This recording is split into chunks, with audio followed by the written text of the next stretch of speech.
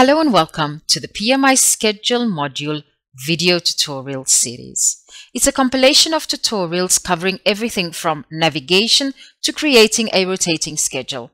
This is available to all properties that do not have an integrated timekeeping system in place. In this video, we will focus on how to add a team member. After you have created your schedule via the Labor Cockpit, you are ready to add in all the names of the staff. For example, receptionists, service managers, etc.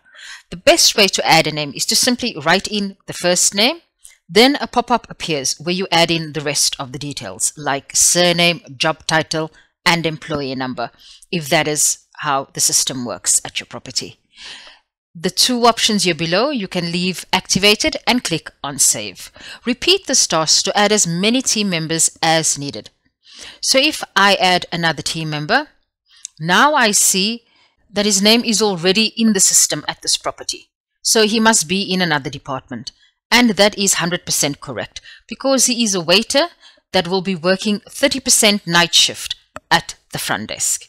So now we can choose him and save. You are also able to sort the names in the order you prefer.